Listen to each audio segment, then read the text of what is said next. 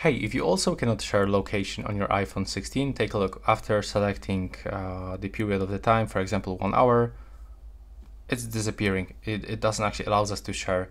So first of all, what you have to do is just to simply go to the settings, and first of all you will have to be sure that you are connected to the Wi-Fi or, for example, into the mobile data. So turn on one of this connection.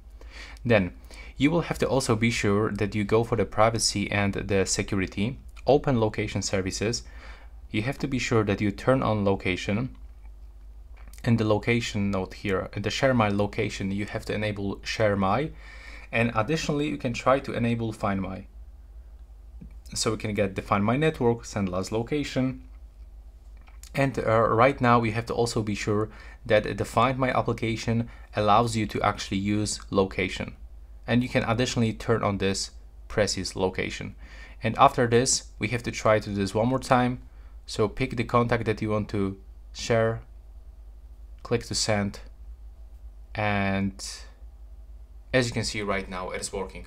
So yeah, that's how we can do this. That's how we can fix this issue. Tell me if it works. Right now, please subscribe.